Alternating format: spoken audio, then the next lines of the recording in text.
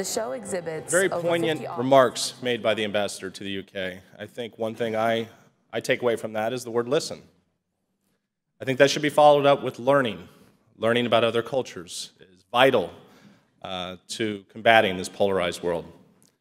The Meridian Center for Cultural Diplomacy is proud to inherit that mission of using culture to bring countries together. We feel it's that neutral platform where people can learn about one another, and through education, you can break down barriers. Many of you are familiar with our programs. We do exhibitions, cultural exchange programs, artist residencies, film screenings, artist talks, and more. It's my honor today to present to you a wonderful exhibition that we curated with the United Arab Emirates, the embassy here in Washington. It's an exhibition of contemporary art telling the story of contemporary life in the United Arab Emirates, and it's intended to educate Americans about life there and creating differences between them and their neighbors. We exhibited this in Washington, D.C. in 2014 with related programs, educational tours, artist delegations. This was followed by a 6-venue tour throughout the United States in which, again, artists traveled to places like East Lansing, Michigan, Spokane, Washington, Los Angeles, Chicago, University of Kentucky, all the while educating Americans, young Americans and old, the importance of culture and understanding one another. It's my pleasure to introduce a video that will highlight some of the more tangible impact of that particular tour. Thank you for coming, and we'll see you hopefully tonight. The show exhibits over 50 artworks by 25 artists. The story of the show encompasses the idea of both the past and the future of the UAE. The works are diverse in their mediums, from photography, sculpture, to painting and illustrations. The works tell the story of the Emirates, tell the story of the people, its heritage in a contemporary context.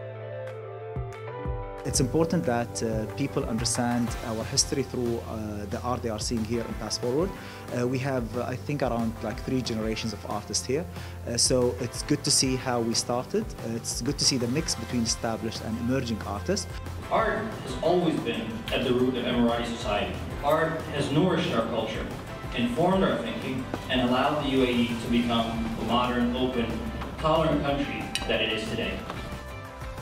And so Meridian's work, and what we try to do, is work with our embassies and the embassies of our partners and allies, like the UAE, to try to build bridges. Being able to come and meet a lot of people from the United States, looking at my work, it turns out that it speaks to a lot of people, and that really was eye-opening for me as well.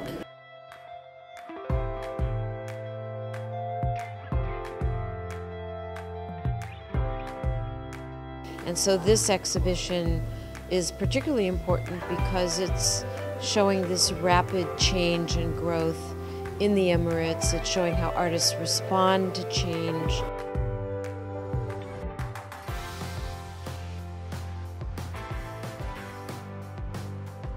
And exchanges like these, they break down stereotypes.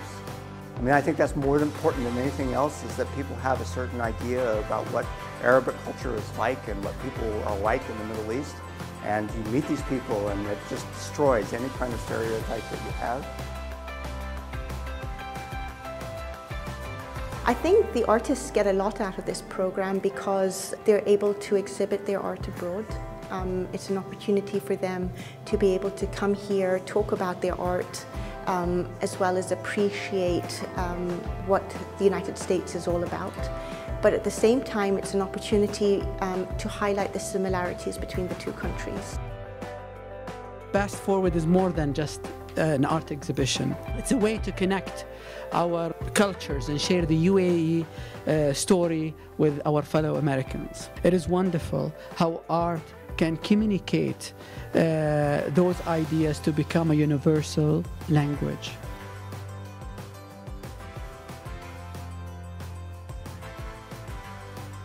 I think the real impact is education, and You know, everyone has an idea of what they think someone is. You have these misconceptions.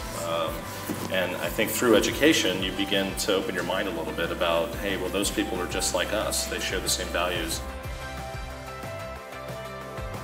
So although we live in different cultures, in different societies and in different continents, we have the same kinds of cultures, the same kinds of aspirations from our young people, and I think that that's really powerful.